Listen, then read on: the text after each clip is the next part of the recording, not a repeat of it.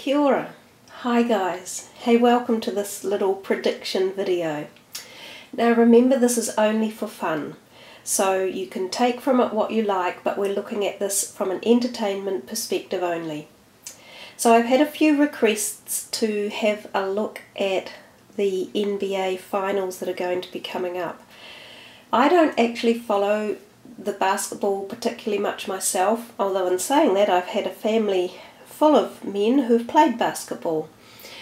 And we have had a New Zealander playing in the Oklahoma team, and that was Stephen Adams, who was doing a particularly good job. So there is quite a lot of interest in the NBA finals from a New Zealand perspective, and I know a lot of New Zealanders are actually following it and watching it. So I thought we would have a quick look into some energies and see if we can kind of collectively see what type of messages are coming out and how accurate we might be as the games lead up to the very finals. So it looks as though the two teams are the Cleveland Cavaliers and the Warriors. So we are going to use these Rider-Waite, and I can tell you now that these have got reversals in them as well, because I did some reversals the other day. So there are reversed cards in here.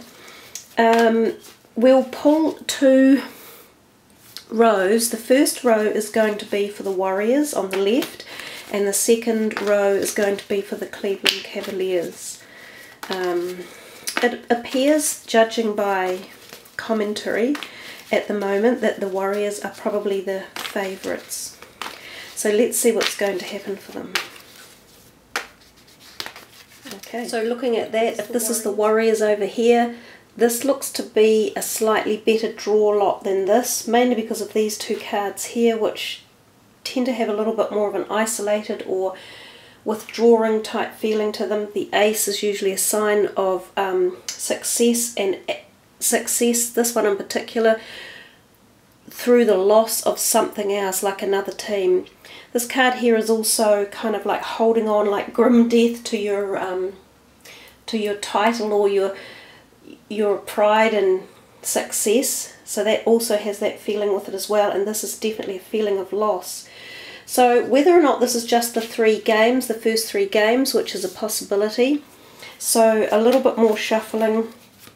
Let's draw a final outcome card for the overall NBA champion winner for 2016. Is it the Warriors or the Cavaliers? One last card each. The first will be the Warriors, the second the Cavaliers.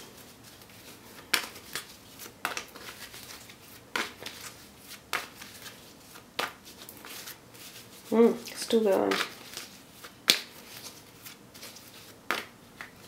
Okay. Page of Pentacles, more finances. Yeah. Actually, there are two cards. But I think that the Warriors look as though they will be more in line to take the championship out. And given, I suppose, that they are the preferred favourites, it might make sense.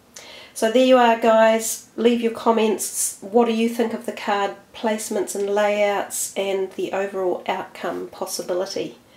Thanks for tuning in. Take care.